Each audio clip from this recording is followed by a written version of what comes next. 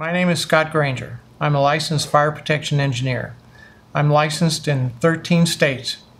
I've been in private practice for 25 years.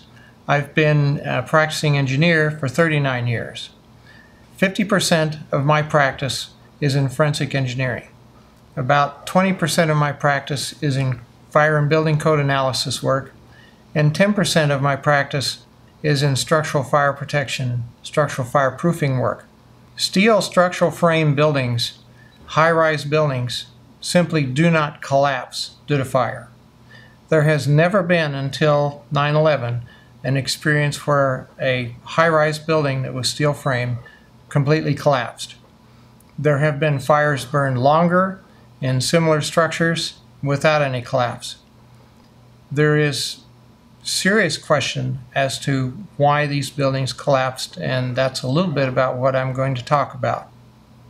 WTC 7, the shortest of the three buildings that collapsed on that day, about 47 stories, was still a very large building. It completely filled a city block, 47 stories tall. It's not like a tall, slender, high-rise building that you might normally picture. There were scattered fires throughout the building. No aircraft hit that building. The scattered fires were due to damage resulting from flying debris from WTCs 1 and 2.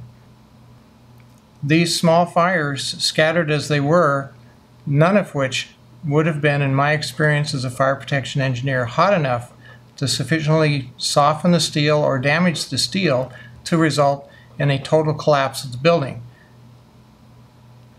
According to NIST, the failure occurred at column 79 on level 12. This means basically they're talking about a single columnar collapse or failure that resulted in a total collapse of the building. That just does not make any sense.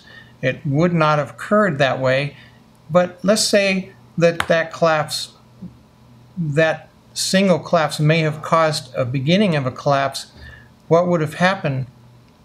The building would not have collapsed completely as it did. It would not have been a uniform collapse. The building might have partially fallen over, pieces would have fallen out, but the building would not have collapsed as it did.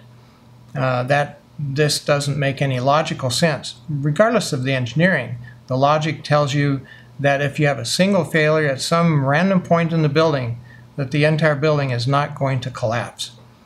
Buildings don't break that way. Similar things are true for WTCs 1 and 2, but the important thing here is for WTC 7, the collapse would have been a chaotic, random event. The building would have partially collapsed, possibly, but it didn't. There was a total collapse, and there's very few things that could explain that, none of which are addressed by the NIST report.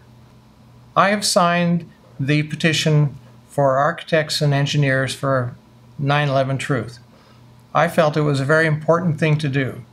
I strongly support an independent investigation into what actually occurred. There are many problems, and in fact, as a forensic engineer, I can tell you that unfortunately the government has destroyed much of the evidence. But there's still some evidence available in photographs of the evidence, so hopefully there's enough left that we could do an appropriate investigation, that an investigation could be done that would be independent of the government, independent of all of the influences that obviously were in effect during the NIST investigation. Thank you.